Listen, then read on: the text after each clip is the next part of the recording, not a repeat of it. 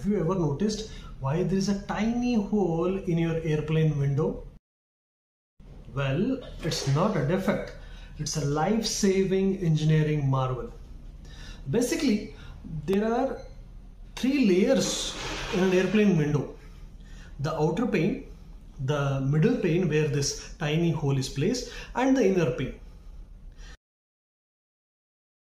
Now at 35,000 feet, the outside air pressure is substantially lower compared to the inside air pressure.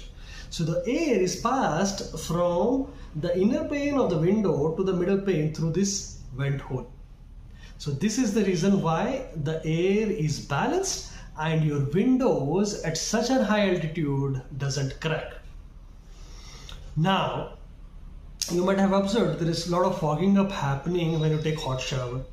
But imagine at 35,000 feet at such a great altitude, there should be a lot of fogging and frosting happening. Yes, the fogging and frosting happens, but thanks to this tiny engineering marvel, this moisture or air, whatever is trapped, is bleeded out or released, making your view of the sky and the clouds crystal clear.